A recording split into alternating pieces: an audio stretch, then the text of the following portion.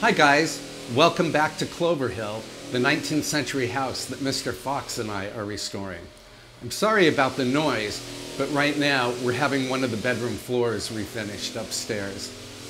Anyway, in one of the previous videos, I mentioned that Mr. Fox and I are only the 5th owners of this house.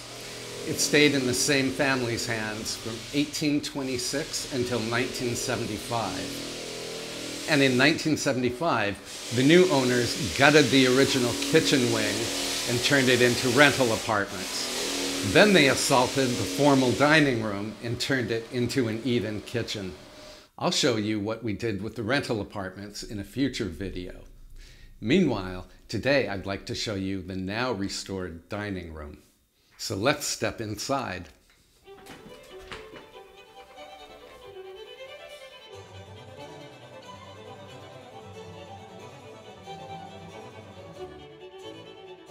Here is the room as it appeared around 1890.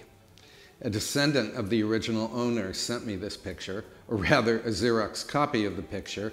As you can see, the room was furnished at that time with a late Victorian sideboard. I chose to give the room an even earlier, more federal look. Restoring this room wasn't easy. We had to remove all of the kitchen cabinets and appliances. We even removed an enormous wood-burning stove that stood in front of this very nice fireplace. The fire surround is black Egyptian marble, and I really like the gray and beige veining in the marble. It's a great fireplace. The angled sides and shallow depth of the firebox, I think it's a Rumford design, produce all the radiant heat needed to warm the room quickly and efficiently. Of course, Lily the Beagle likes a warm fire too. After we replastered the walls and the ceiling, I painted the chair rail and the wainscoting Benjamin Moore Dove White, or maybe it was China White.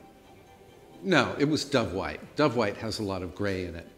And then I painted the upper walls Benjamin Moore Mulberry. Mulberry contains a lot of blue, so even though it's a red color, blue furnishings look really good in the room.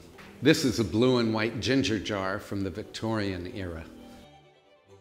Of course, red walls demand plenty of bling.